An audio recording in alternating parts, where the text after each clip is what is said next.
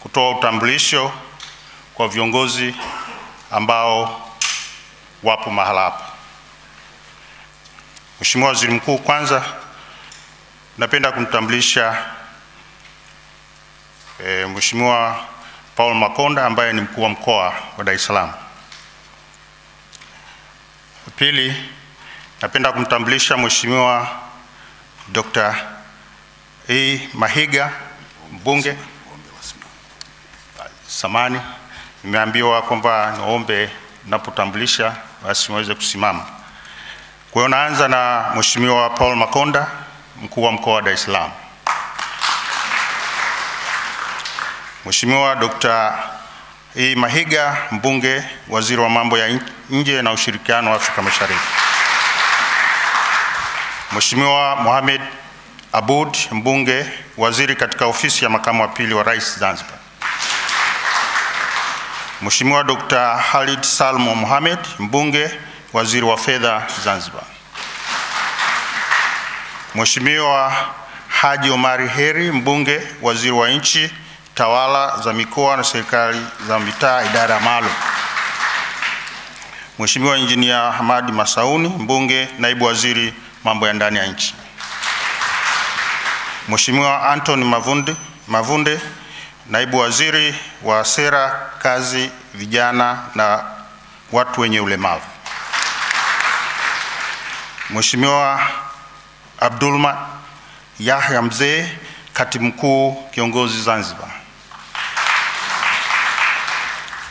Waheshimiwa makatibu wakuu mliopo,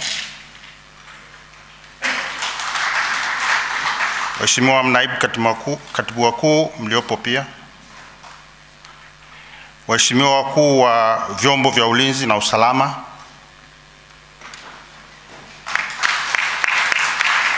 waheshimiwa mabalozi na wawakilishi wa mashirika ya kimataifa,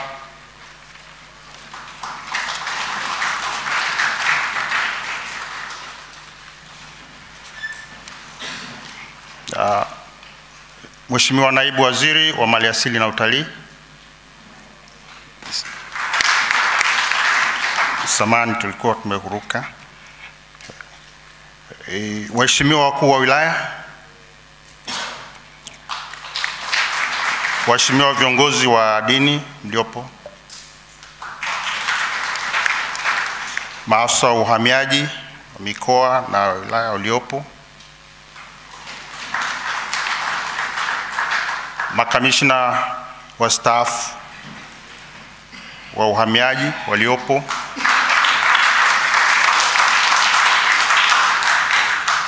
wakurugenzi wa taasisi mbalimbali ambao mmefika, ambao walipata mwaliko,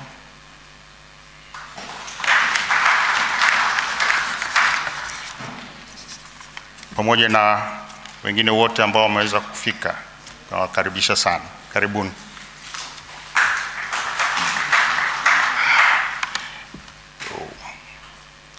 Mheshimiwa mgeni rasmi, naomba tena radhi, na tumemsahau mzee wetu muhimu sana, jaji mkuu mstaafu, Brigadier General mstaafu Augustine Ramadhani. Tafadhali. Asante sana mheshimiwa. Naomba tumpongeze katibu wetu mkuu kwa kazi nzuri ambayo ameifanya. Na mheshimiwa mgeni rasmi, mkimwona jaji mkuu mstaafu Augustine Ramadhani, bado kabisa anaonekana kijana. Ananikumbusha mwandishi wa vitabu vya Marekani kule, alisema when you retire learn to be forgotten but continue living. Ndivyo mnavyomwona mzee. Tumpigie makofi mengi tena na wazee wengine ambao wamestaafu. Mheshimiwa mgeni rasmi, sasa nianze kwa kuwaalika waheshimiwa mawaziri kuja kutoa salamu kwa heshima ya tukio hili. Na nianze na Mheshimiwa Balozi Augustino Mahiga ambaye ni waziri wetu wa mambo ya nje na ushirikiano wa Jumuiya ya Afrika Mashariki. Karibu sana. Naomba tumpigie makofi mengi anapokuja ili aje kwa furaha kubwa.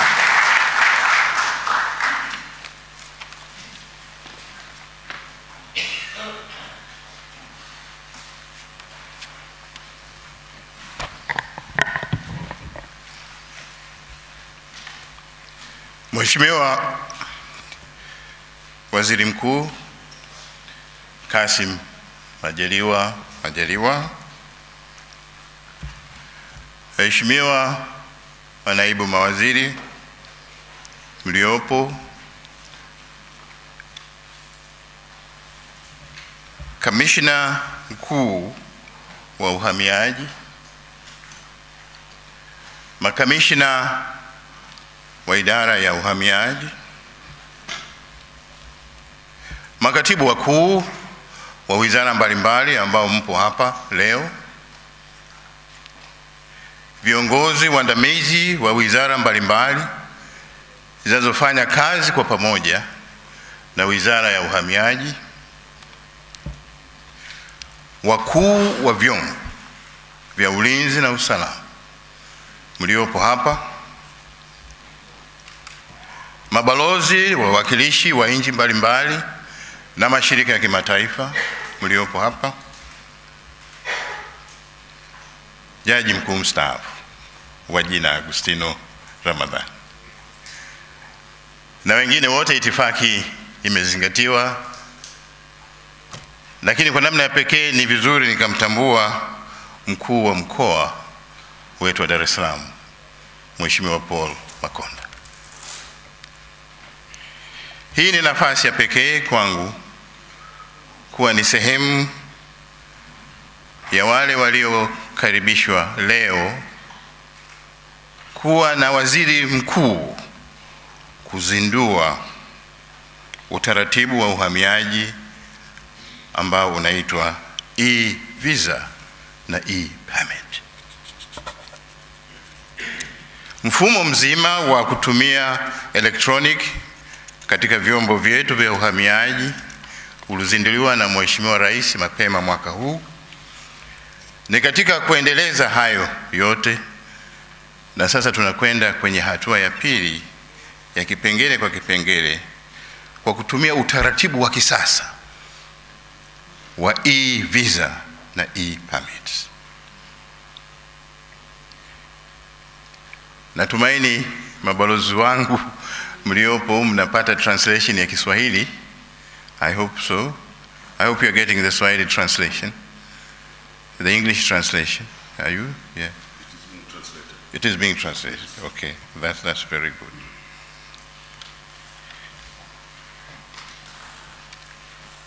Kwanza lazima nitoe shukrani kwa vyombo vyetu vya ulinzi na usalama ambao uhamiaji ni sehemu yao. Vyombo hivi vimekabidhiwa na taifa na kuapishwa na Amiri Jeshi Mkuu katika kuhakikisha ulinzi na usalama wa nchi, serikali na taifa letu. Uhamiaji mliopo makao makuu, mlioko mipakani ni sehemu muhimu ya ulinzi huo. Na ndio maana watumishi mko katika mfumo wa kijeshi, na wapongezeni kwa nidhamu yenu na mafunzo mazuri mnayopata.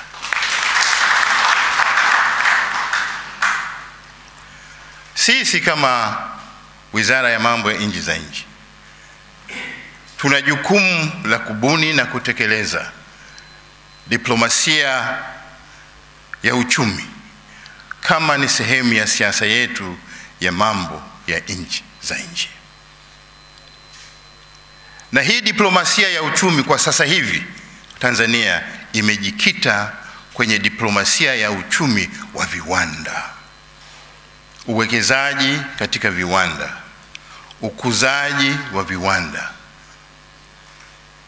na huduma zote ziendanazo na uwekezaji katika viwanda. Ili tuweze kukamilisha hilo, ninachowaambia maafisa wangu huko nje wa idara yetu, wizara yetu ya mambo ya nchi za nje, ni kwamba mjikite katika mambo mawili makubwa. La kwanza ni kutafuta uwekezaji. Waje Tanzania, watazame, wawekeze, washirikiane na serikali na wawekezaji wengine. Kuingia Tanzania lazima wapite kwenye mfumo wa uhamiaji. Ni imani yangu na nitaelimisha mabalozi wetu huko nje kwamba mfumo huu mpya utatusaidia katika kuboresha na kuimarisha na kuvutia wawekezaji kuja katika nchi yetu. Kuna taratibu ambazo lazima zifuatwe, lakini nina hakika kabisa kwamba uhamiaji mtatengeneza utaratibu ambao utaleta mazingira mazuri ya kuwaingiza wawekezaji bila matatizo. Katika hili kuna masuala kama vibali vya kufanya kazi, vibali vya kuishi nchini, visa za biashara, visa za kufanya biashara na kuishi nchini.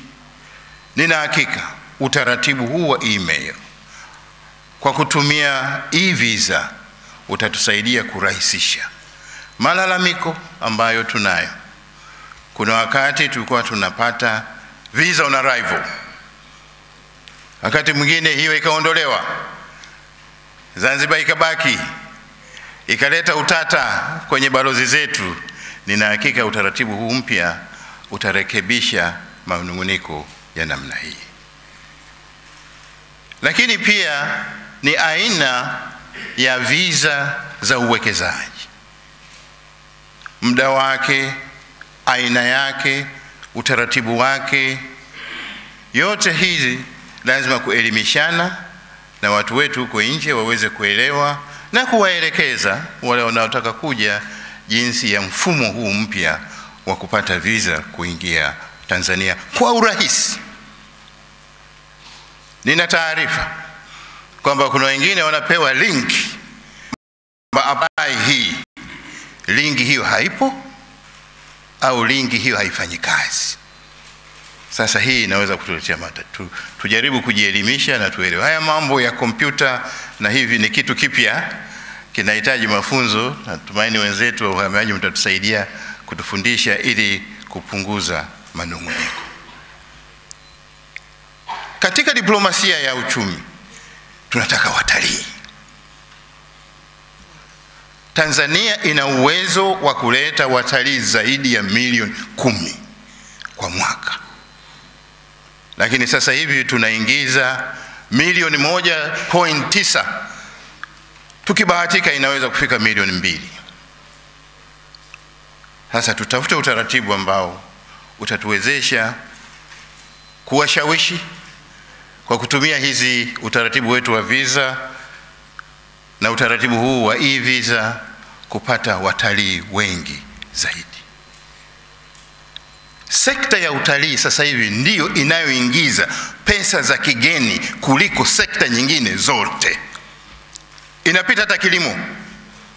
Bahati mbaya kilimo ndio uti wa mgongo, lakini mazao yetu ya kilimo hayafikii pesa tunazopata kutoka kwa watalii. Kwa hivyo kitu chochote ambacho kitasaidia kuongeza watalii na hasa utaratibu wa visa ni kitu cha maendeleo. Ni matarajio yangu kwamba mfumo huu wa e-visa utasaidia na kurahisisha watalii wetu wanaotaka kuja. Lakini pia Mheshimiwa Waziri Mkuu, na kushukuru, tulikuwa tunazungumza kwamba tuna haja ya kufanya uratibu wa vyombo vyote vinavyohusiana na wageni wanaokuja hapa nchini. Haitoshi kuwaingiza watu, lakini watu wakifika hapa kuna utaratibu wa kuwafuatilia na kuona kama wanafuata utaratibu uliopo. Hilo nalo lifanywe kwa namna ya mazingira ambayo ni rafiki.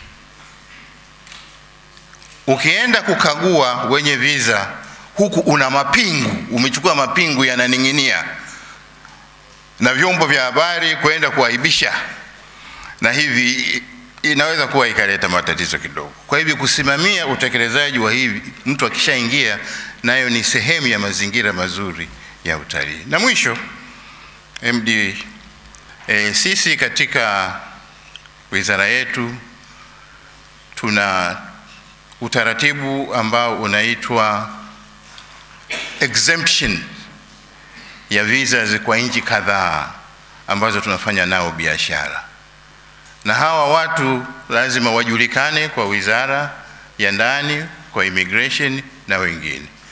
Wakati fulani wanafika wale ambao tumeshakuwa na utaratibu wa exemptions, lakini pengine kule uhamiaji hawana habari na wanapata matatizo. Lakini pia kuna swala la referral visa. Nina imani kabisa kwamba swala hili, utaratibu huu wa e-visa utapunguza matatizo yatokana na referral visa. Kuna nchi nyingine ambazo ni marafiki, zina uwezo mkubwa wa uwekezaji katika nchi hii. Sasa ukimwambia wewe ni referral, inaweza kuchukua hata miezi 3-4 kabla huyo mwekezaji hajaja. Ataisubiri Tanzania. Mimi na imani na vyombo vyetu vya ulinzi na usalama na uhamiaji kuweza kudhibiti watu ambao wanahitaji kupewa referral visa au watu ambao wanahitaji kudhibitiwa bila kuleta usumbufu ambao hauhitajiki.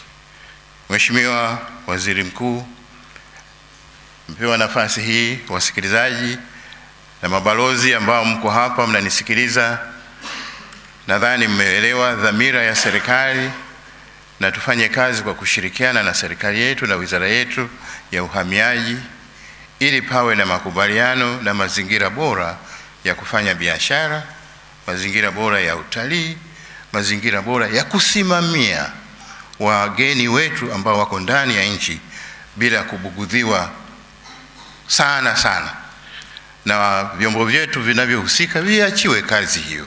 Isiwe kazi ya kila mtu anakuja lete hiki, lete kile, lete hiki. Vyombo vyetu vya usalama na vyombo vyetu vya uhamiaji vina utaalamu huo bila kuwaingilia, ingawa kuratibiwa ni muhimu. Asanteni sana kwa kunisikiliza. Asante sana Mheshimiwa Mahiga, waziri wetu wa mambo ya nje, na hakika kwa lugha yako ya ushawishi na maelezo uliyotoa, tuna imani kabisa kwamba mabalozi watakuwa mabalozi wetu wazuri kupeleka habari hii njema. Mheshimiwa mgeni rasmi, sasa ninayo heshima ya kumwalika waziri wa nchi, ofisi ya makamu wa pili wa rais katika serikali yetu ya Zanzibar, Mheshimiwa Mohamed Aboud, mbunge, aje atoe salamu. Tumpigie makofi mengi sana, na hasa ikizingatiwa kwamba ametoka kule kisiwani. Safari ni ndefu.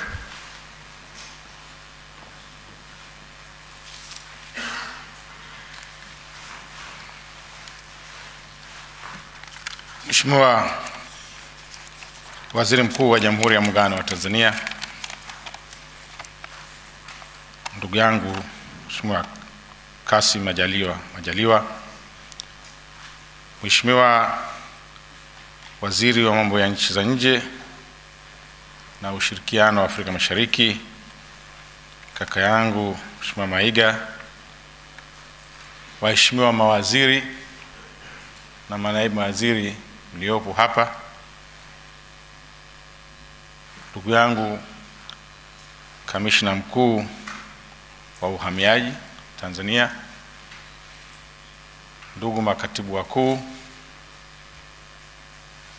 wa vyombo vya ulinzi na usalama, waheshimiwa mabalozi,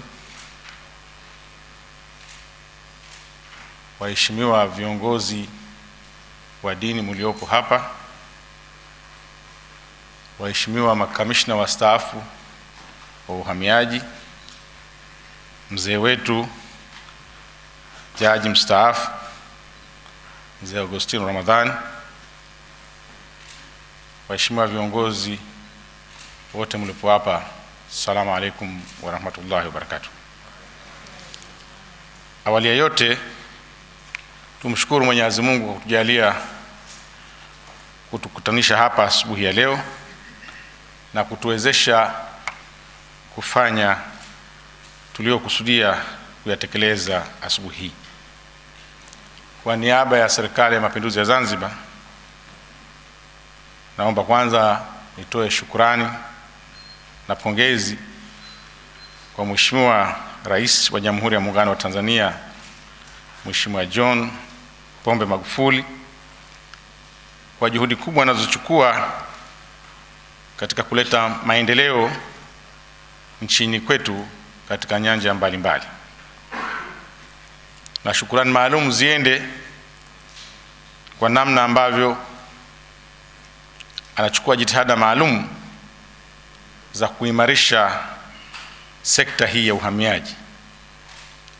Na kama linavyoeleza bango letu hapa kwamba sekta hii ya uhamiaji inaimarisha usalama na maendeleo ya nchi.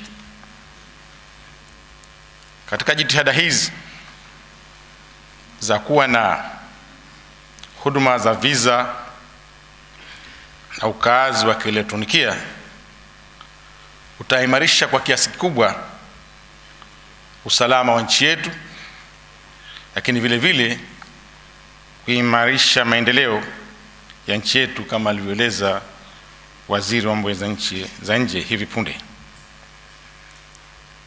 Katika jitihada hizi zitawezesha nchi yetu kuongeza mapato katika eneo hili la visa na ukaazi, lakini vile vile litaimarisha suala zima la kuvutia uwekezaji katika sekta mbalimbali. Na ni kweli moja katika sekta muhimu sana nchini kwetu ni sekta hii ya utalii. Na sekta hii ya utalii, kama alivyosema Waziri Mahiga hapa, kwamba kwa upande wa Tanzania tunakaribia milioni 2 kwa mwaka, lakini kwa Zanzibar kule tunapokea wageni kama 500,000 kwa mwaka. Bado kuna jitihada lazima zifanyike katika kuimarisha sekta hii ambayo kwa kiasi kikubwa inaleta pato kubwa katika nchi. Ukilinganisha na nchi ndogo kama Singapore ambayo inapokea zaidi ya watalii milioni 12 kwa mwaka, hata Dubai ambayo nayo ni ndogo sana ukilinganisha na Tanzania inayopokea zaidi ya watalii milioni 10 kwa mwaka. Visiwa vidogo vidogo kama Seychelles inapokea watalii wengi sana. Kwa hiyo kitazama rasilimali nyingi ambazo sisi tunazo, vivutio vingi ambavyo tunavyo, kuna kila sababu ya kuweka mikakati mizuri kwa ajili ya kuvutia zaidi sekta hii, na moja ni hii jitihada zinazochukuliwa katika kuwa na visa za elektronikia na ukaazi. Jambo hili sina shaka yote litasaidia sana katika kuvutia utalii, kuvutia uwekezaji, na ile dhana nzima kuelekea katika uchumi wa viwanda. Sehemu hii itahamasisha sana, na katika kufanya hivyo tutaimarisha ajira nchini. Kwa hiyo sisi kwa upande wetu, Serikali ya Mapinduzi ya Zanzibar, tunaunga mkono jitihada hizi zinazochukuliwa na Serikali ya Jamhuri ya Muungano, na tutashirikiana tuzifanye kwa pamoja, na kila linalowezekana tutafanya hivyo. Baada ya maelezo haya, Mheshimiwa, napenda nirudie shukrani zangu kwako Mheshimiwa Waziri Mkuu na nyote mliopo hapa kwa kutupa fursa hii ya kushirikiana nasi, na hii ni ishara ya wazi ya kuonesha muungano wetu unaimarika. Asante sana.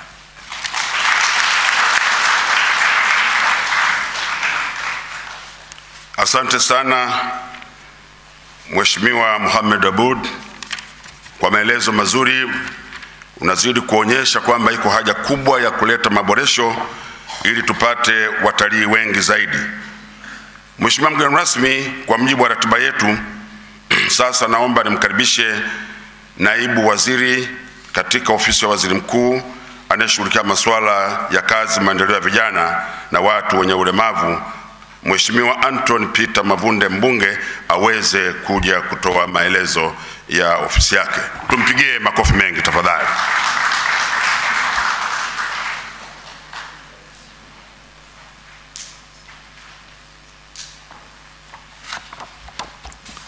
Mheshimiwa Waziri Mkuu wa Jamhuri ya Muungano wa Tanzania, waheshimiwa viongozi wote meza kuu, waheshimiwa mawaziri, manaibu mawaziri, wakuu wa vyombo vya ulinzi na usalama, wakuu wa taasisi na idara za serikali mbalimbali, itifaki ikiwa imezingatiwa. Mheshimiwa Waziri Mkuu, awali ya yote nichukue fursa hii na sisi kutoka ofisi yako kuwapongeza sana wenzetu wa idara ya uhamiaji kwa hatua hii kubwa yenye mafanikio walioifikia hadi sasa ya utoaji wa huduma za visa na vibali vya ukaazi vya kielektoniki. Mheshimiwa mgeni rasmi, kama taifa ni hatua muhimu sana tumepiga, na ni imani yangu kwamba sote tulioko hapa tutaweza kunufaika na matumizi mazuri ya mfumo huu ambao kwa upande mwingine utasaidia sana katika utoaji wa huduma za visa na vibali vingine kwa kuzingatia mahitaji mbalimbali. Mheshimiwa mgeni rasmi, ofisi yako iko sambamba na Wizara ya Mambo ya Ndani ya nchi kupitia idara ya uhamiaji, na tunashirikiana vizuri ili kuhakikisha huduma za vibali kwa wageni wanaokuja nchini kwa nia kufanya uwekezaji au shughuli zote zile ambazo ni halali wanapata huduma ya vibali kwa wakati na kwa ufanisi wa hali ya juu. Katika kuboresha utoaji wa huduma hasa vibali vya wageni, Mkuu, kazi, vijana na ajira na watu wenye ulemavu ambao ndio ina dhamana ya kutoa vibali vya kazi kwa wageni wanaokuja kufanya kazi hapa nchini, ipo katika utaratibu wa kufunga mfumo wa kielektroniki ambao utaenda sambamba na mfumo unaozindua hii leo. Mheshimiwa Waziri Mkuu, shabaha yetu ni kuhakikisha kwamba katika kusaidia ile ease of doing business in Tanzania, moja kati ya vikwazo vikubwa ambavyo vimekuwa vikilalamikiwa katika nchi mbalimbali ni upatikanaji wa leseni na vibali mbalimbali. Na sisi katika nchi yetu ya Tanzania tunajipanga vizuri kushirikiana na wenzetu wa idara ya uhamiaji ili wageni wote wanaokuja nchini kwa madhumuni ya kufanya kazi basi waweze kupata vibali vyao kwa urahisi na kwa muda mfupi. Na Mheshimiwa Waziri Mkuu, tunaendelea kupunguza muda wa upatikanaji vibali hivi ili watu wengi zaidi waweze kupata kwa wakati na hivyo kuwafanya watimize majukumu yao wakiwa nchini. Mheshimiwa mgeni rasmi, matumizi ya mfumo wa kielektroniki utasaidia kupunguza tatizo la upatikanaji wa taarifa muhimu na kwa mapema, kwa kuwa itakuwa ni rahisi sana kufuatilia kwenye mamlaka husika moja kwa moja bila kuhusisha kukutana na wateja. Lakini pia mfumo huu utapelekea utoaji wa vibali vya kazi ufanyike pia kwa wakati. Uwepo wa mfumo wa kielektroniki katika ofisi ya Waziri Mkuu utaleta ufanisi na urahisi wa kufuatilia kwa ukaribu taarifa zinazowasilishwa kwa ajili ya maombi ya vibali vya kazi kwa wageni. Halikadhalika, mfumo huu utakapokamilika utasaidia sana kuleta ufanisi katika utoaji wa vibali husika na kwa wanaostahili, lakini pia utasaidia katika usimamizi mzuri wa mapato ya serikali kutokana na tozo zitakazokusanywa.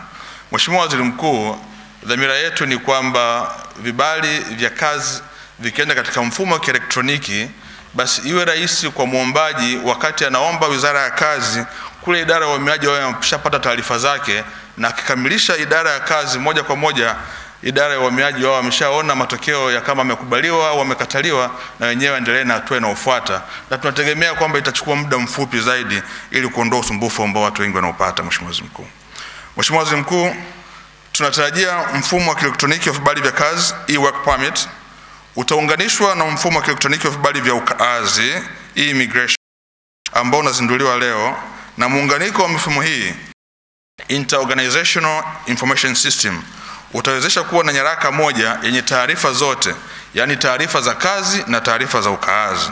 Mheshimiwa mgeni rasmi, ofisi ya Waziri Mkuu pamoja na idara ya uhamiaji zimekubaliana kuongeza module moja katika mfumo huu wa e-immigration ili utumike kwa ajili ya mfumo wa kielektroniki wa maombi ya vibali vya kazi kwa wageni. Utaratibu huu utapunguza gharama na kuleta uelewa kwenye utekelezaji wa mifumo yote miwili. Mheshimiwa mgeni rasmi, ofisi ya Waziri Mkuu ipo katika utaratibu wa kukamilisha zabuni ya kufunga mfumo huo, na hatua inayofuata hivi sasa ni kukutana na wadau wa mfumo ili kuzungumzia juu ya muunganiko wa mifumo hii miwili na jinsi itakavyotumika baada ya kufanya majadiliano ya mwisho na mshauri elekezi. Aidha, kulingana na bajeti iliyopendekezwa, serikali yetu itagharamia. Mheshimiwa mgeni rasmi, ofisi ya Waziri Mkuu inatarajia kuwa mfumo wa kielektroniki wa vibali vya kazi utaanza kufungwa mapema mwezi ujao wa Disemba na utakamilika baada ya miezi 3 baadaye, na pia watumiaji wa mfumo mpya wataanza kupatiwa mafunzo kwa ajili ya uendeshaji wa mfumo huo pindi utakapokamilika. Mheshimiwa Waziri Mkuu, baada ya kusema hayo, nashukuru sana kwa nafasi niliyopatiwa. Asante sana.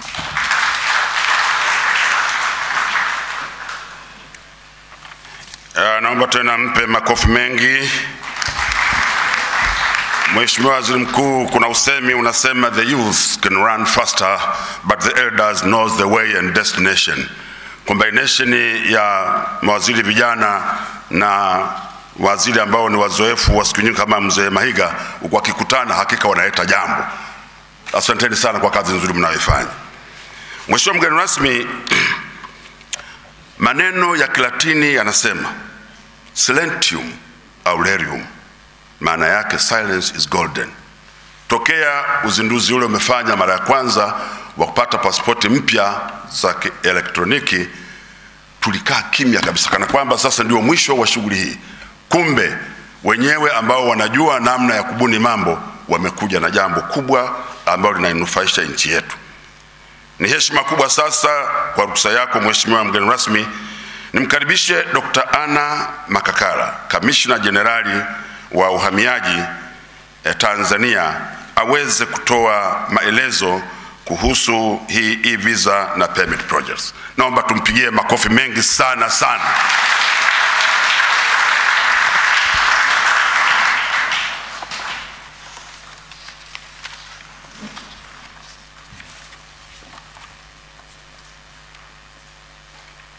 Mheshimiwa mgeni rasmi, Waziri Mkuu wa Jamhuri ya Muungano wa Tanzania Kassim Majaliwa,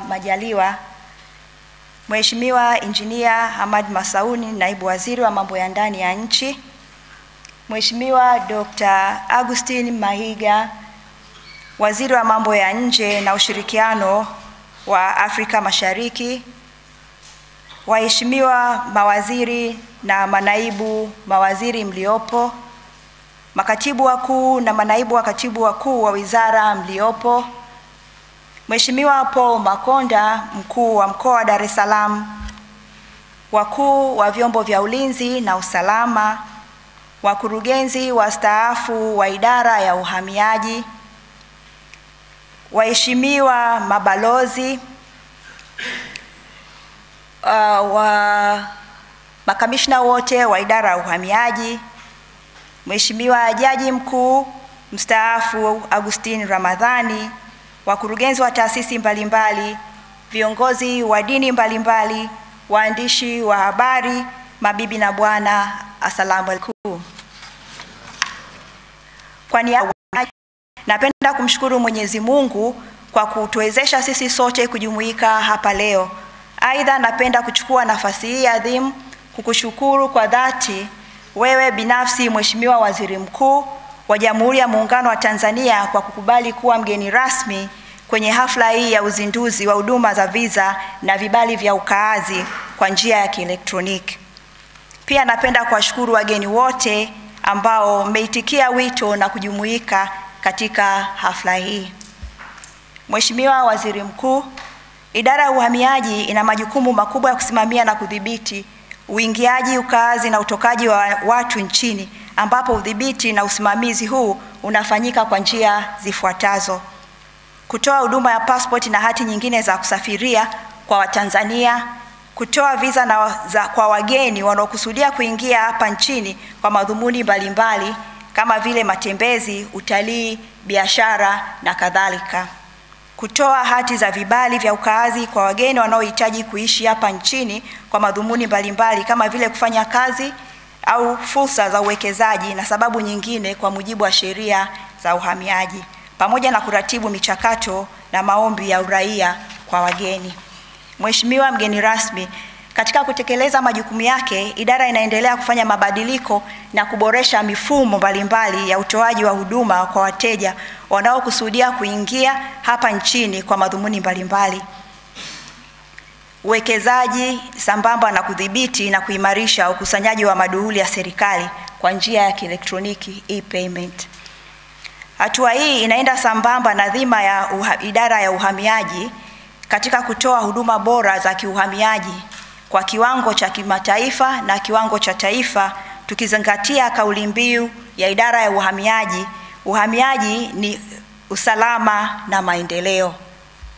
Mheshimiwa mgeni rasmi, takwimu zinaonyesha kuwa katika kipindi cha mwaka wa fedha 17-18 jumla ya wageni milioni 2,522,000 wameingia na kutoka, ambao wageni milioni 1,327,143 waliingia na wageni milioni 1,194,861 walitoka nchini.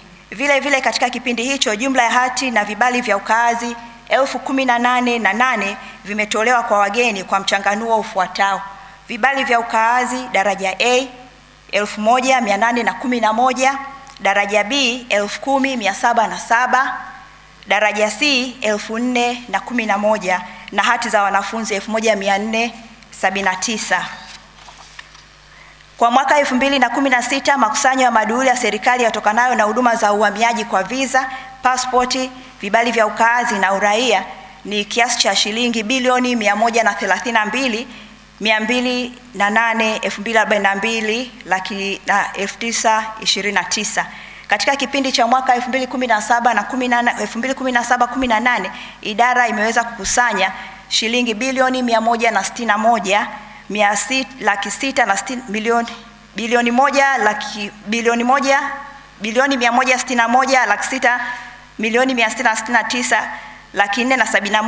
1,160,669,471,498.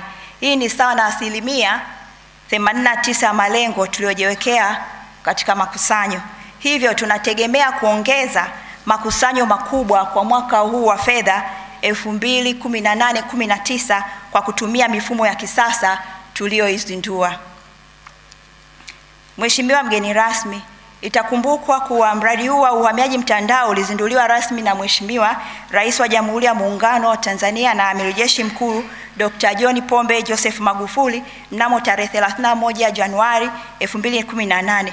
Mradi unahusisha mifumo minne ambayo ni mfumo wa utoaji wa pasipoti za kielektroniki, mfumo wa utoaji wa visa za kielektroniki, mfumo wa utoaji wa vibali vya ukaazi kwa njia ya kielektroniki na mfumo wa udhibiti na usimamizi wa mipaka wa kielektroniki. Aidha, kila awamu inapitia katika hatua 5 ambazo ni usanifu wa mfumo wa miundombinu, mifumo ya mawasiliano, kuunganisha ofisi zote zinazotoa huduma za uhamiaji, usanifu wa mifumo husika na nyaraka, pamoja na kuwajengea uwezo watumishi. Mheshimiwa Waziri Mkuu, mafanikio tuliyoyapata katika awamu ya kwanza ya mradi wa uhamiaji mtandao kupitia mfumo wa pasipoti za kielektroniki ni kama ifuatayo.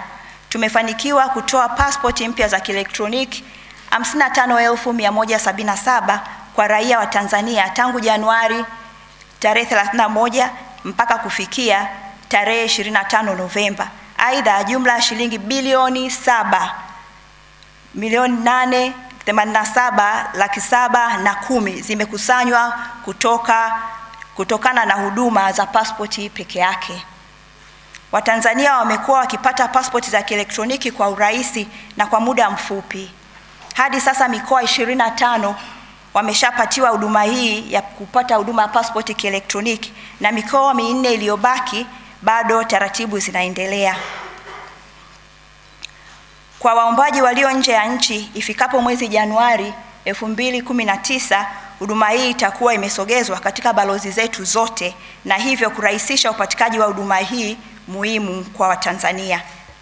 Mheshimiwa mgeni rasmi, kwa sasa tupo katika awamu ya pili ya utekelezaji wa mradi unaohusisha utoaji wa huduma za visa na vibali vya ukaazi kwa njia ya elektroniki. Mradi ambao utekelezaji wake ulianza mwezi Februari 2019 na kukamilika tarehe 31 Julai 2018. Mradi huu umefanyiwa upekuzi wa kiusalama tukiwa na matarajio makubwa ya kukusanya maduhuli ya serikali kutoka pande zote za dunia kwa wageni ambao watakuja nchini kwa kulipa visa na vibali vya ukaazi.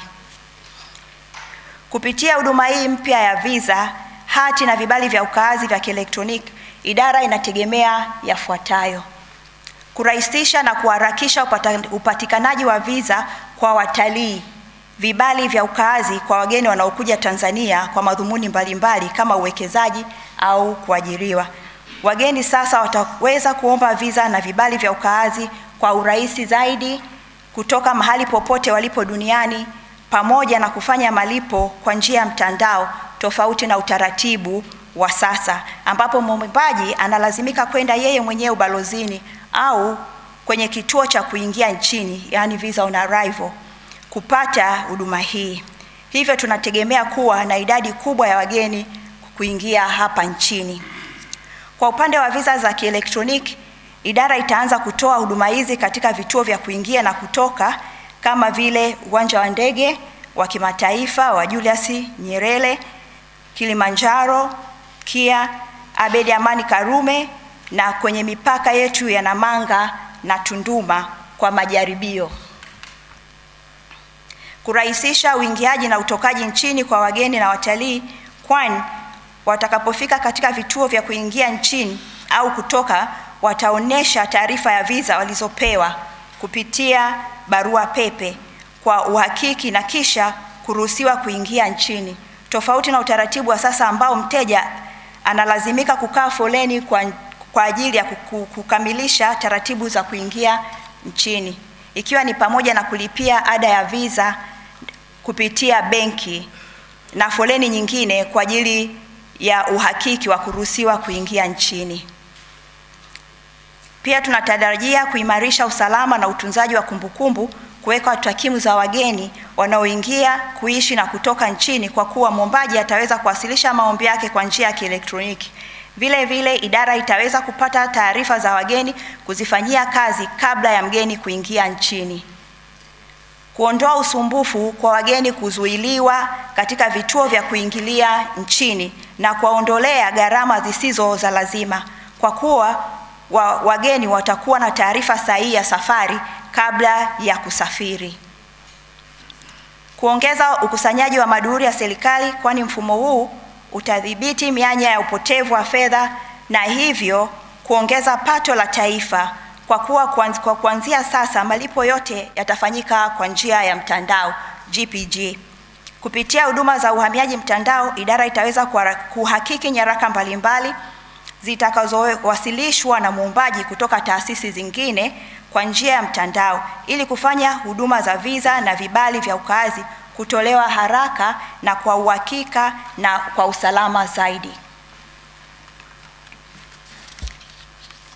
Mheshimiwa mgeni rasmi, kuhusu utaratibu wa kuomba visa na vibali vya ukaazi vya kielektroniki, mwombaji atatakiwa kutembelea tovuti ya idara ambayo ni www.immigration.go.tz na kisha kubofya kitufe cha e-services ambapo huduma zote za kielektroniki zinapatikana hapo. Mwombaji wa visa mpya ya kielektroniki atalazimika kujaza na kuambatanisha taarifa zake muhimu kama vile nakala yake ya passport, dhumuni la kuingia nchini, taarifa ya mwenyeji wake, pamoja na kufanya malipo kwa njia ya kielektroniki. Idara itazipokea taarifa hizo kwa njia ya kielektroniki na hatimaye kumpatia mrejesho mwombaji kwa njia ya kielektroniki. Waombaji watatakiwa kusubiri visa zao kwa muda wa siku 5 kwa visa za kawaida na siku 60 kwa visa rejea. Waombaji wote watapatiwa taarifa kama maombi yao yamekubaliwa au yamekataliwa kwa njia ya mtandao. Ifahamike kuwa ikiwa ombi la mwombaji kwa huduma ya visa kielektroniki limekataliwa, malipo hayatarejeshwa. Mheshimiwa mgeni rasmi, huduma ya utoaji wa visa kwa njia ya kawaida katika balozi zetu na mipaka kwa sasa zitaendelea sambamba na zile za visa za kielektroniki mpaka baada ya miezi 6 ijayo. Hatua hii itasaidia kutoa nafasi na kuondoa usumbufu kwa wageni ambao bado hawajapata taarifa hizi. Hivyo idara itaendelea kufanya uwezeshaji katika kipindi hiki cha mpito. Kwa wageni waombaji wa hati na vibali vya ukaazi vya kielektroniki au makampuni wanayowaombea wageni hati hizo, watalazimika kujaza fomu kwa njia ya mtandao na kuambatanisha nyaraka zao muhimu na uthibitisho wa shughuli wanazotaka kuja kufanya hapa nchini. Wataziwakilisha katika ofisi ya uhamiaji makao makuu, afisi kuu Zanzibar, kituo cha uwekezaji Tanzania, kituo cha uwekezaji Zanzibar, au mamlaka maalum ya uzalishaji kwa mauzo ya nje. Mheshimiwa mgeni rasmi, utaratibu huu mpya wa mfumo wa kielektroniki utakwenda sambamba na utaratibu wa sasa wa utoaji wa huduma za hati na vibali vya ukaazi katika kipindi cha miezi mitatu, na baadaye utaratibu wa sasa utasitishwa na kubaki na mfumo mmoja wa kielektroniki. Nia ya kuruhusu kuendelea na utoaji wa huduma hizi katika kipindi hiki cha mpito kwa kutumia mfumo uliopo sambamba na mfumo wa kielektroniki ni kutoa nafasi kwa wageni kwenda sambamba na mabadiliko haya ya utoaji wa huduma za uhamiaji. Mheshimiwa mgeni rasmi, ili kujenga mazingira rafiki ya uwekezaji hapa nchini, idara ya uhamiaji kwa kushirikiana na idara ya kazi ambayo inahusika na utoaji wa vibali vya kazi kwa wageni, tunakusudia kuwa na kadi moja maalum ya kielektroniki ambayo ni smart card kwa wageni wanaofanya kazi na kuishi hapa nchini. Tayari serikali imefanya taratibu za uwezeshaji kwa idara ya uhamiaji na idara ya kazi, ambapo tunatarajia muda sio mrefu kutoa kadi yenye microchip itakayotolewa kwa mgeni badala ya utaratibu wa sasa ambapo mwombaji analazimika kuwa na vibali viwili kwa wakati mmoja, yaani kibali cha kazi kinachotolewa na idara ya kazi pamoja na kibali cha ukaazi kinachotolewa na idara ya uhamiaji. Utaratibu wa utoaji wa kadi maalum utakuwa kama ifuatavyo. Mwombaji ataanza kuomba kibali cha kazi kutoka idara ya kazi kwa njia ya mtandao, na baada ya mwombaji kuwasilisha ombi lake litahakikiwa kuidhinishwa baada ya idara ya kazi kuridhia ombi hilo. Pia litatumwa idara ya uhamiaji kwa ajili ya kuendelea na utaratibu wa utoaji wa kibali cha ukaazi. Ombi litakapopokelewa na idara ya uhamiaji litashughulikia kwa mujibu wa sheria ya uhamiaji, na hatimaye mwombaji atapewa kadi maalum yenye microchip ambayo itahifadhi taarifa ya mwombaji zinazohusisha kibali cha kazi na kinachohusisha pia habari ya ukaazi kitakachotolewa na idara ya uhamiaji.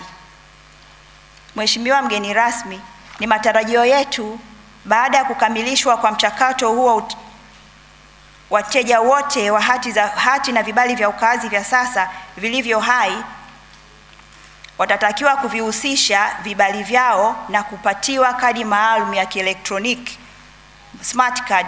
Zoezi hili halitakuwa na gharama yoyote kwa mteja, ambapo atatakiwa kurejesha kibali chake cha sasa, na baada ya kuhakikiwa atapewa kibali kipya cha kielektroniki kwa mujibu wa sheria.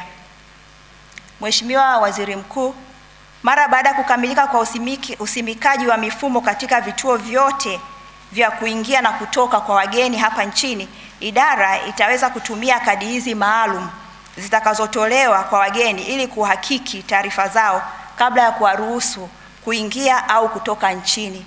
Hii ni sehemu mojawapo ya kuimarisha ulinzi na usalama katika mipaka yetu. Mheshimiwa mgeni rasmi, katika kutekeleza awamu ya pili ya mradi huu na kwa kuzingatia maslahi mapana ya ulinzi na usalama katika nchi yetu, idara imeshirikiana na wadau mbalimbali kama vile vyombo vya ulinzi na usalama, mwanasheria mkuu wa serikali, Wizara ya Fedha na Mipango, Wizara ya Mambo ya Nje na Ushirikiano wa Afrika Mashariki, Bodi ya Utalii nchini TTB, Kampuni ya Simu Tanzania ya Taifa TTCL, Internet Data Center, Mamlaka ya Vitambulisho vya Taifa, Mamlaka ya Mapato TRA, BRELA na Wakala wa Serikali Mtandao pamoja na GPG. Aidha, tunatumia fursa hii kutoa shukurani kwa kampuni ya HID kwa ushirikiano uliotupatia katika kufanikisha ufungaji wa mfumo huu. Pia kwa kupitia Wizara ya Mambo ya Nje na Ushirikiano wa Afrika Mashariki, tunapenda kutoa shukrani zetu za pekee kwa mabalozi wote nchini kwa ushirikiano, hususan mabalozi wa Marekani kwa jinsi ambavyo wameendelea kushirikiana na idara ya uhamiaji katika kutekeleza mfumo wa PISES. Mara baada ya kukamilika awamu ya 4 ya mradi huu wa e-border management system, tutaweza kubadilishana taarifa za kiusalama za kuingia na kutoka nchini kwa kutumia mfumo wetu wenyewe nchini ndani ya mradi huu wa uhamiaji mtandao.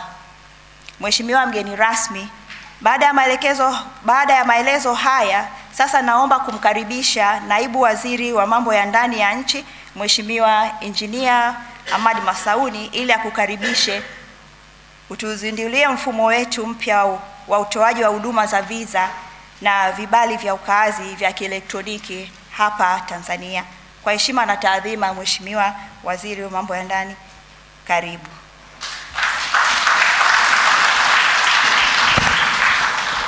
Makofi kabisa, naomba muongeze kwa kamishna huyu, amefanya kazi nzuri sana.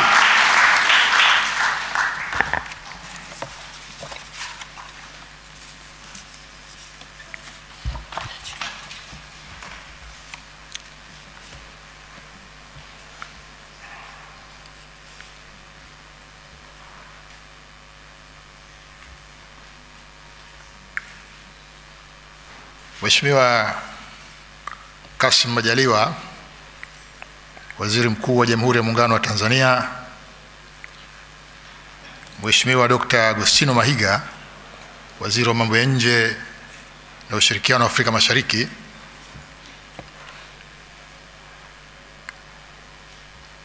Waheshimiwa mawaziri wa Serikali ya Mapinduzi ya Zanzibar,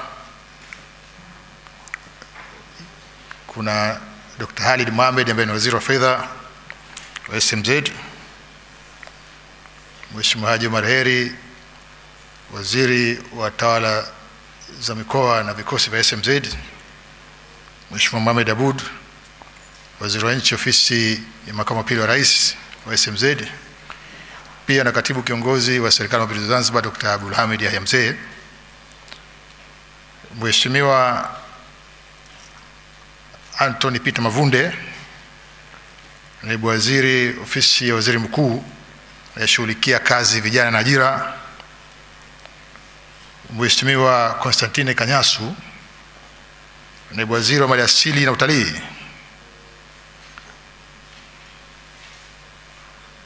Mheshimiwa Paul Makonda, Mkuu wa Mkoa wa Dar es Salaam. Meona na wakuu wa wilaya wa mikoa wa Dar es Salaam wapo hapa wote, takriban wote wapo.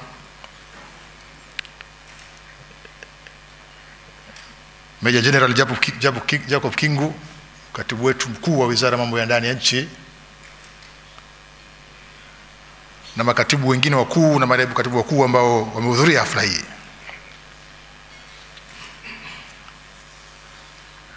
Kamishna Jenerali mwenyeji wetu wa shughuli hii Dr. Ana Makakala wa uhamiaji, wamekuja pia na kamishna wa Zanzibar wa uhamiaji Ndugu Johari Sururu, na makamishna wengine wote wa idara ya uhamiaji pamoja na makamanda wengine mliopo hapa.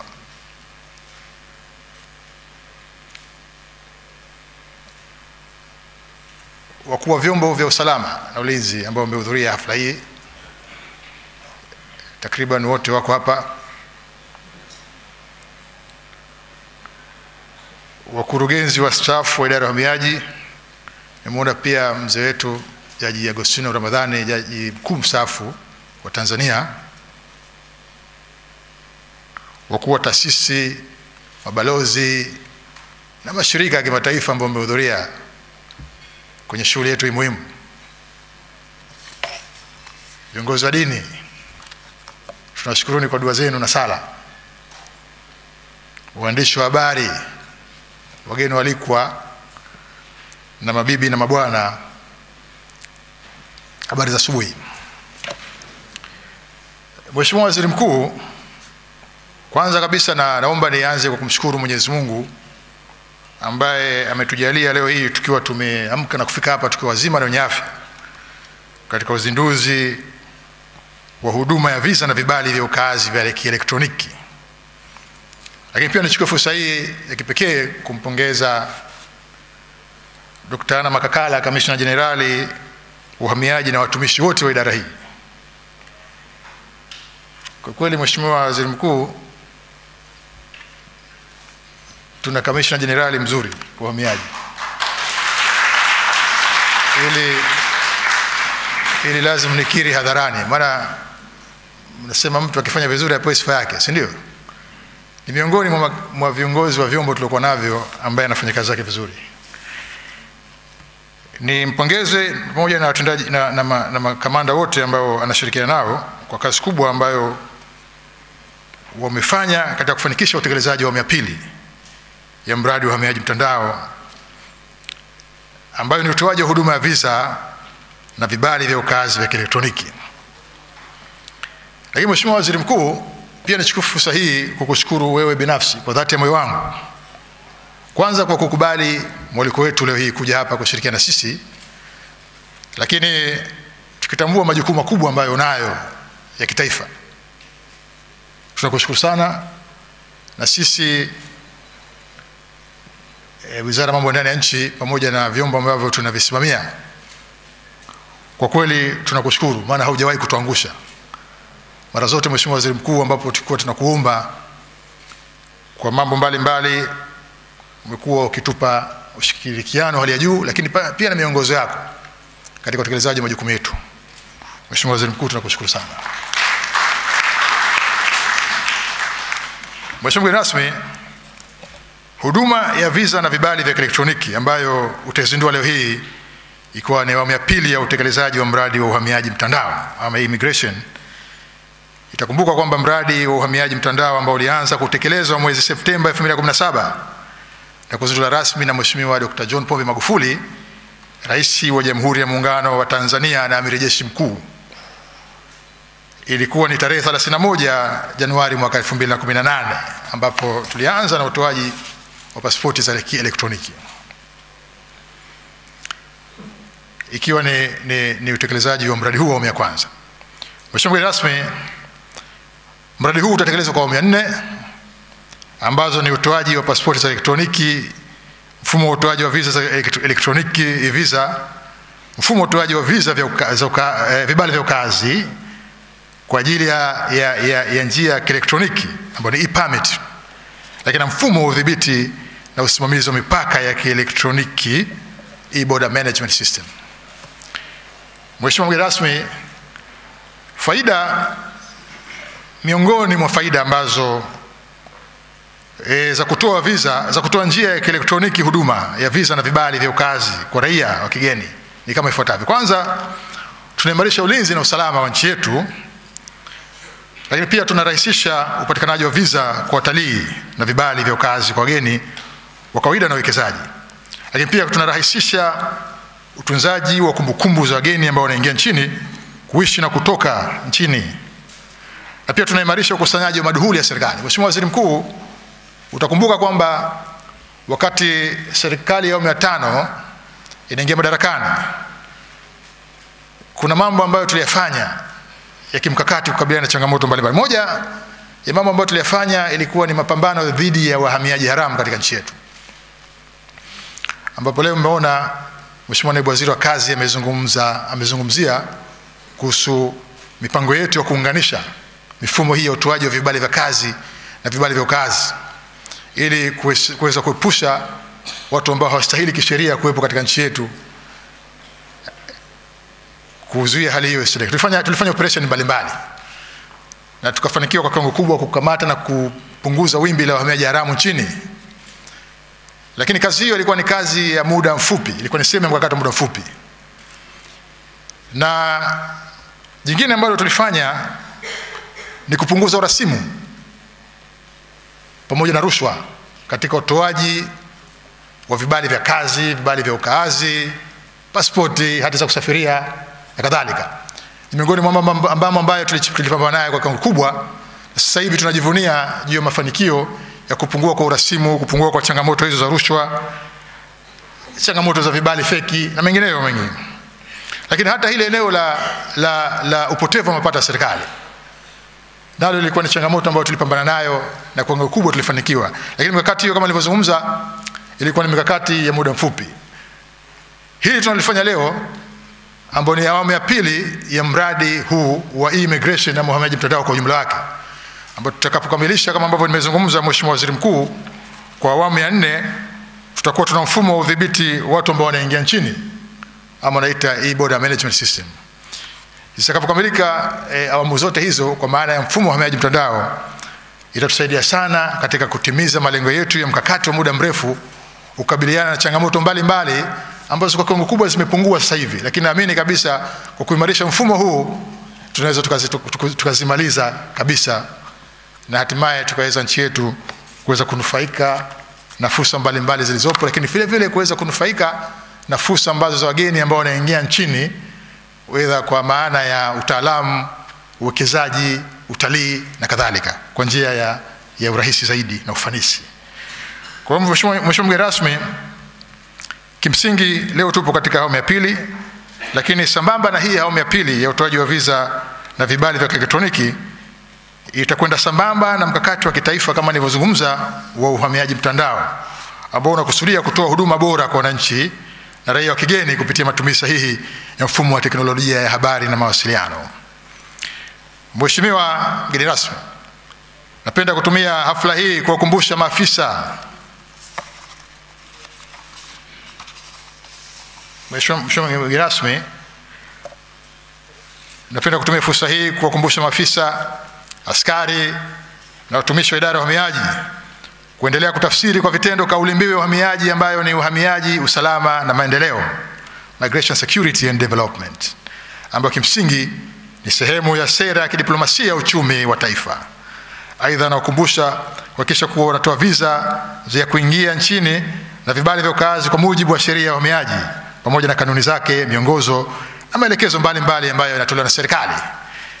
Kwa upande wa wageni ambao wanaingia nchini kwa visa na wenye vibali vya ukaazi, nasisitiza kuendelea kutii sheria kwa kufanya shughuli kwa mujibu wa vibali vyao.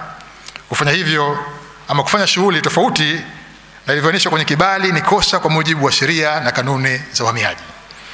Mheshimiwa mgeni rasmi, mwisho, ingawa sio mwisho kwa umuhimu, natoa wito kwa maafisa, askari pamoja na watumishi wote wa idara ya uhamiaji kuhakikisha kwa mfumo hii inatunzwa na inatumika kwa kadri ambavyo inapaswa kwa tahadhari zote za matumizi.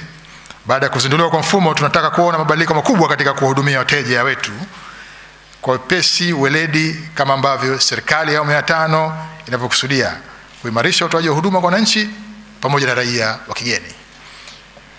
Mheshimiwa mgeni rasmi, baada ya maelezo hayo mafupi sasa ya utangulizi, kwa heshima na taadhima kubwa, naomba nikukaribishe rasmi ili uweze kuzungumza na hadhara hii na hatimaye tuzindulie huduma yetu hii mpya ya visa na vibali vya ukaazi elektroniki awamu ya pili. Mheshimiwa mgeni rasmi, karibu sana.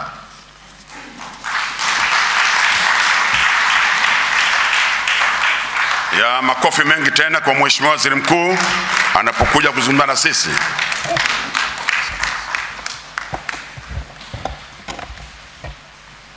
Tukae.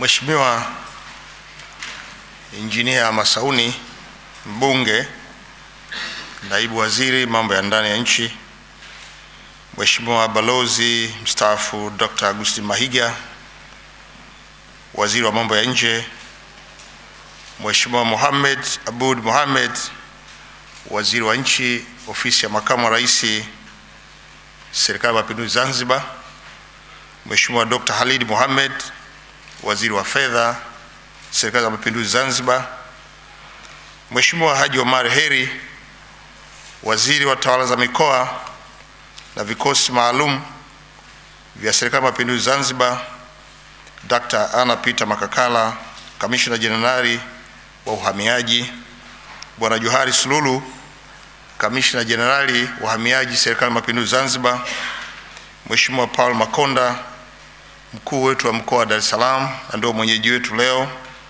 Mheshimiwa Anton Mavunde, naibu waziri ofisi ya waziri mkuu anayeshughulikia masuala ya ajira na kazi, Mheshimiwa Kanyasu, naibu waziri wa wizara ya maliasili na utalii, Bwana Abdul Yahya, katibu mkuu kiongozi serikali ya mapinduzi Zanzibar, makatibu wakuu wote ambao mko hapa, naibu makatibu wakuu ambao mko hapa, waheshimiwa wakuu wa wilaya za mkoa wa Dar es Salaam, toka Ubungo, Kinondoni na Ilala, wakuu wa vyombo vya ulinzi na usalama, makamishna wote wa idara ya uhamiaji, waheshimiwa mabalozi wote, natambua uwepo wenu na leo ni siku muhimu sana kwetu sote.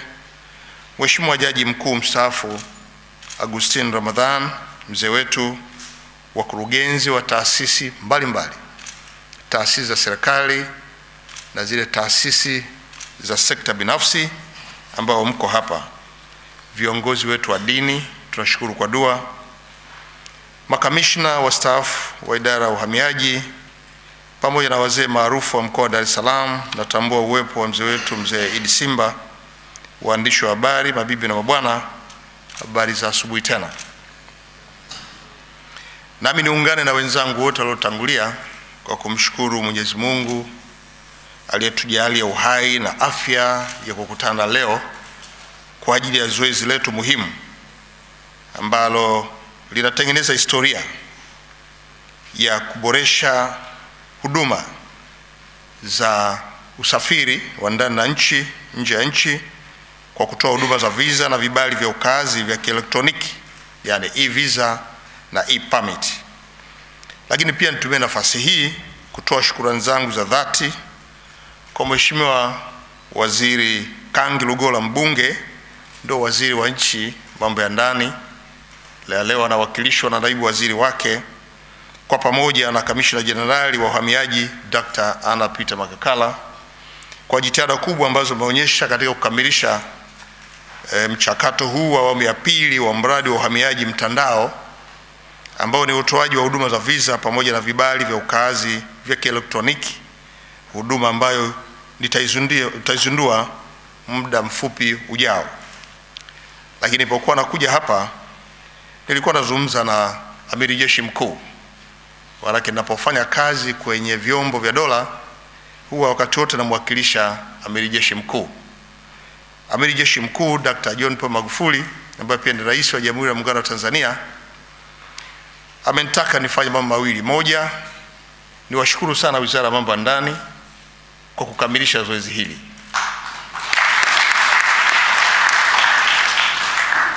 Na amenitaka pia nimpongeze sana Kamishna Jenerali Dr. Anna Makakala pamoja na makamishna wote wa idara ya uhamiaji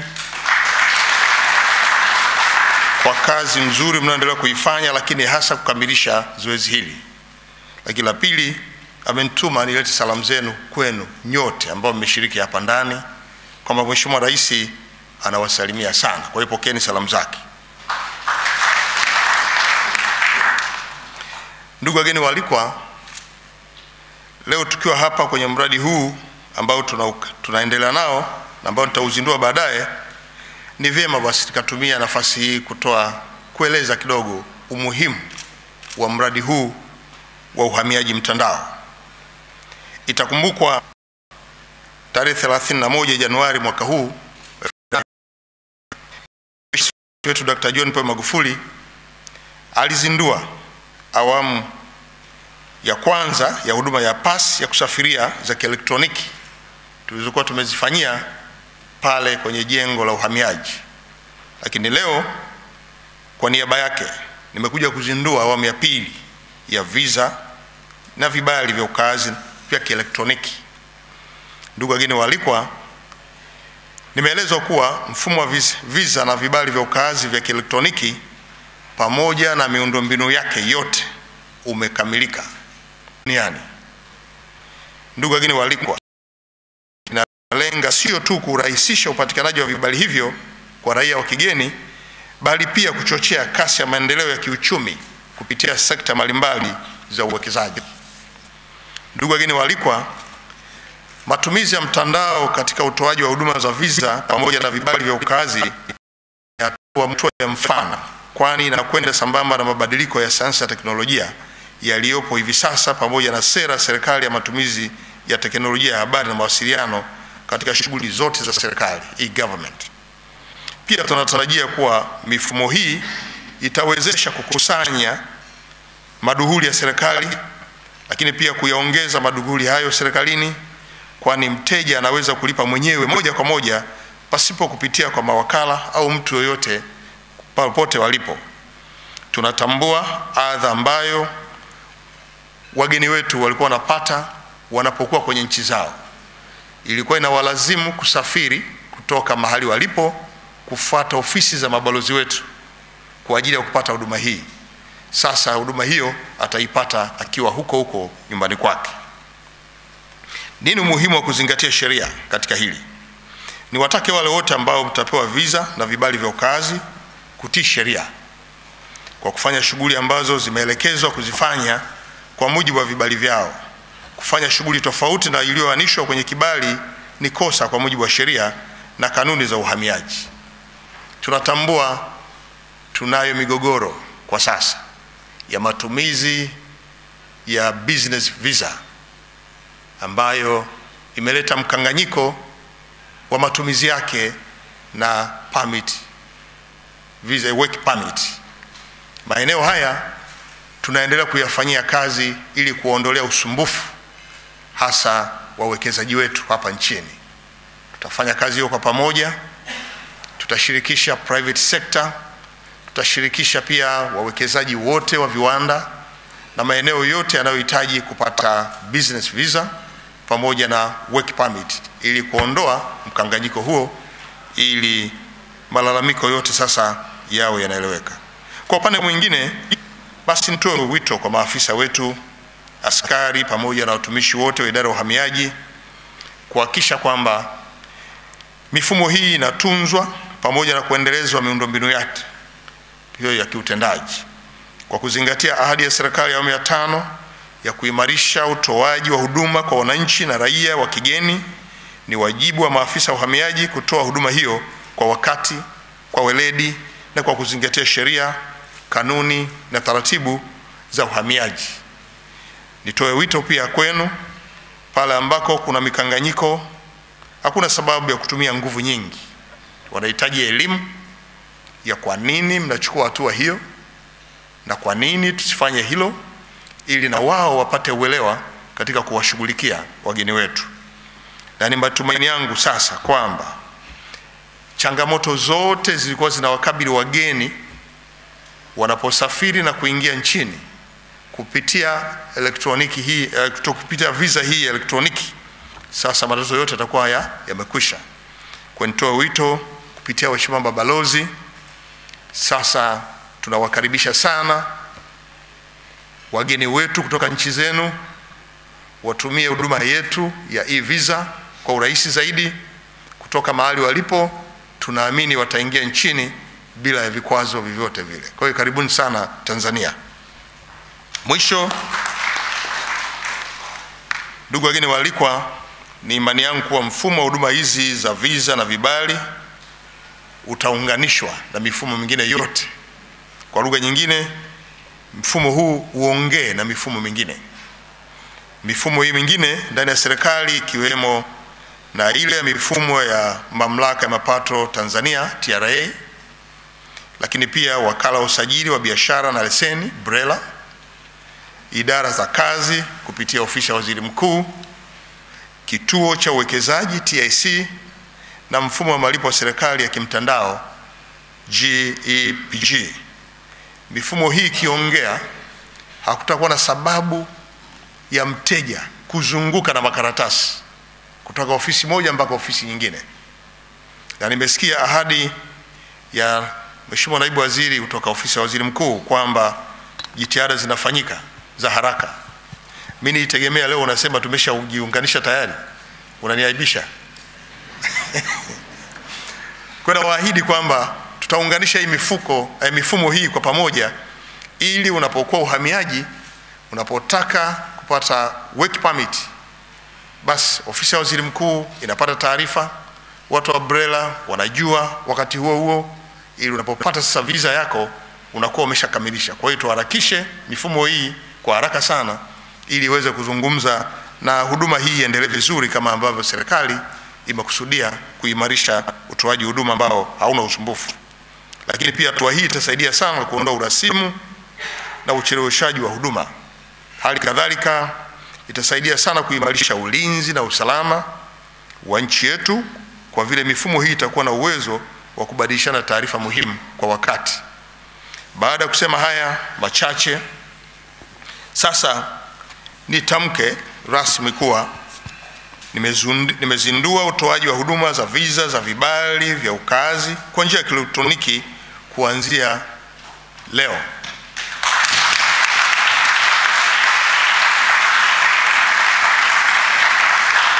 Tarehe 26 mwezi wa 11 mwaka 2018. Asante sana kwa kunisikiliza.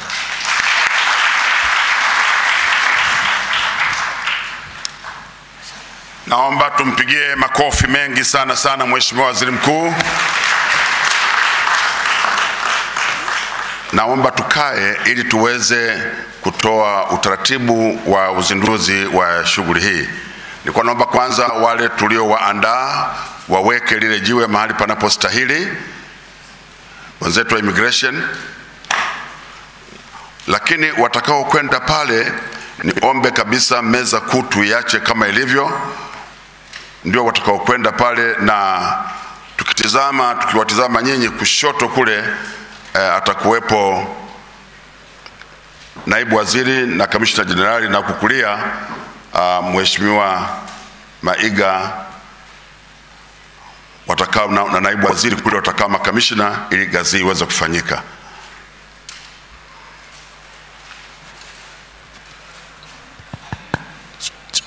Hai. Na tukio hili lishangiliwe sana, lishangiliwe sana ikifika wakati wake.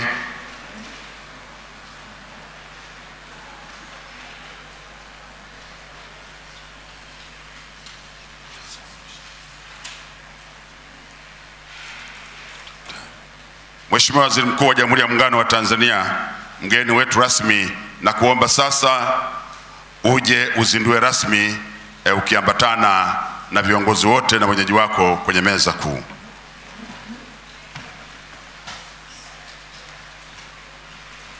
Watu wa protocol naomba tafadhali mwe jirani.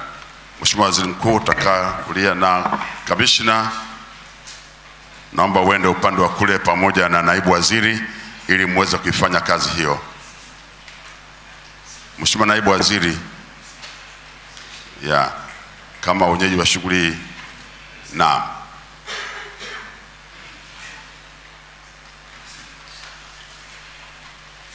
anakata utepe, makofi mengi. Sasa anaweka mambo bayana kabisa. Uzinduzi umekwisha fanyika, makofi mengi na vigelegele.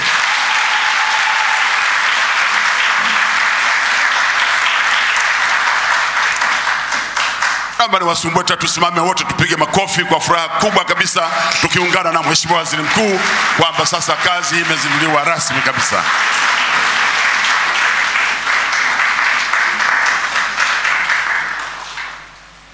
Mheshimiwa mgeni rasmi, naomba turejee kwenye meza yetu. Anampa maelezo kidogo, pengine tapendeza watu wakasikia.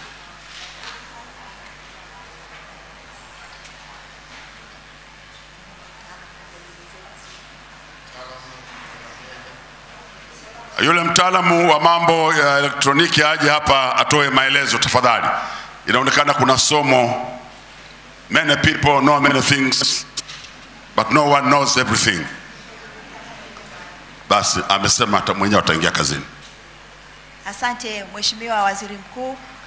Hii ndio mfano wa visa ambayo mgeni atapewa kupitia visa online, ambapo kutakuwa na barcode, lakini pia kutakuwa na special number ambayo ni application ID ambayo itatokea ikiwa hapa. Kwa hiyo mgeni akiingia nchini, kwa hiyo ataonyesha ile fomu ambayo ameiprint, majibu aliyopata kutoka kwa njia ya email aliyopewa kutoka kwenye idara ya uhamiaji. Kwa hiyo kutakuwa na mashine ambayo ukiklik hapa, kwa hiyo inaonyesha kwamba hii visa ni halali, genuine visa, sio ya kufoji. Lakini pia badala kutumia, kuna namba ambayo ni application ID ambayo iko hapa.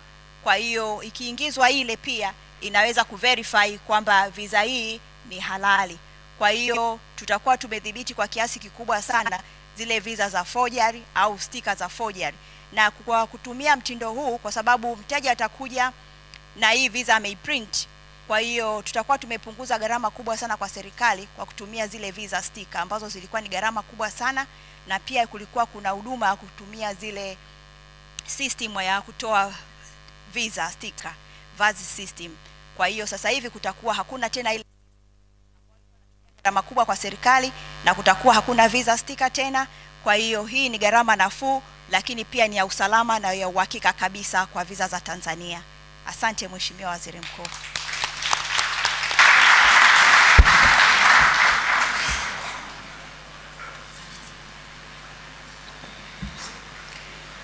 Mheshimiwa mgeni rasmi, baada ya uzinduzi huo, haijatokea kote duniani kwamba mtu aliyefanya kazi vizuri akaachwa tu hivi hivi bila kupewa heshima anayostahili. Hivi leo basi idara yetu na kamati nzima ya maandalizi waliona atokee mtu ambaye kwa hakika ni sehemu ya wanufaikaji wa mpango huu ambao umeuzindua, aje atoe salamu za shukrani. Na huyo anatoka katika wizara yetu ya maliasili na utalii, ambako vizuri leo inawakilishwa vizuri na naibu waziri ambaye majuzi Mheshimiwa Rais wa Jamhuri ya Muungano wa Tanzania alimteua kuwa naibu waziri. Hebu usimame Mheshimiwa Kanyasu kwanza wakuone. Mpigieni makofi mengi kabisa, ni juzi tu. Tuliona Mheshimiwa tumchague mtu huyo, sio yeye huyo nitakayemwita aje hapa afanye kazi hiyo, kwa sababu katika shughuli moja yule aliyetumwa katika kuadresi wale watu ambao ni viongozi akajikuta tu amesema, Honorable Guest of Honor, Honorable Ministers, distinguished invited guests, all potholes are observed, badala ya all protocols are observed. Hatukutaka hiyo ijirudie, itokee tena hapo.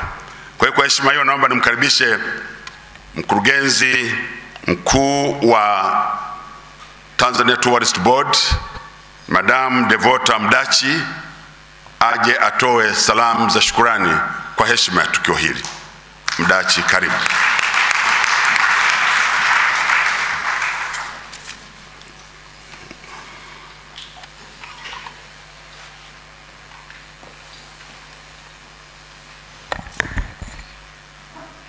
Mheshimiwa Waziri Mkuu wa Jamhuri ya Muungano wa Tanzania, Kassim Majaliwa Kassim, waheshimiwa mawaziri walioko meza kuu, waheshimiwa mawaziri walioalikwa, waheshimiwa mabalozi, Mheshimiwa Mkuu wa Mkoa wa Dar es Salaam, waheshimiwa makatibu wakuu na manaibu wa makatibu wakuu, Kamishna Jenerali wa Uhamiaji Dr. Anna Makakala, makamishna wa idara ya uhamiaji, wageni waalikwa, mabibi na mabwana, itifaki imezingatiwa.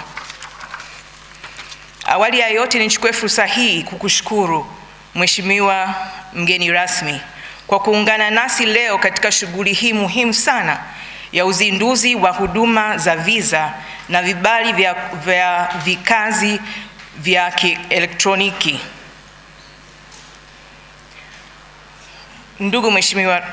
Ndugu mgeni mheshimiwa, kwa niaba ya wadau wote wa utalii Tanzania, nichukue nafasi hii kukushukuru kwa kuungana nasi katika uzinduzi huu. Nichukue pia nafasi kushukuru serikali ya Jamhuri ya Muungano wa Tanzania kupitia idara ya uhamiaji kwa kuanzisha huduma hii muhimu ya utoaji visa kwa njia ya kielektroniki. Tunapokea kwa furaha na matarajio makubwa kuwa huduma hii itakuwa kichocheo cha ukuaji wa haraka zaidi wa maendeleo ya utalii nchini. Huduma za kielektroniki za utoaji wa visa ikijumuisha utumaji maombi, malipo na usimamizi katika vituo vya mpakani ni huduma itakayoongeza tija kubwa katika sekta ya utalii. Wadau wa utalii tunategemea kuwa huduma hii itasaidia kuinua kwa kiasi kikubwa sekta ya utalii kupitia urahisishaji wa mchakato wa kupata visa, ambapo sasa watalii wataweza kuwasilisha maombi ya visa popote pale walipo. Huduma hii pia itarahisisha utoaji wa huduma kwa watalii na kupunguza misururu katika vituo vya uhamiaji. Aidha, huduma hii itaongeza ushawishi kwa watalii kuchagua Tanzania kama kituo bora cha utalii na hivyo kusaidia ongezeko la watalii wanaoingia nchini. Nichukue nafasi hii tena kuipongeza idara ya uhamiaji kwa kuanzisha huduma hii mpya. Bodi ya utalii inaahidi kushirikiana na idara ya uhamiaji katika kutoa taarifa ya huduma hii mpya kwa mawakala wa utalii wa ndani na nje ya nchi pamoja na watalii watakaotaka kuja Tanzania.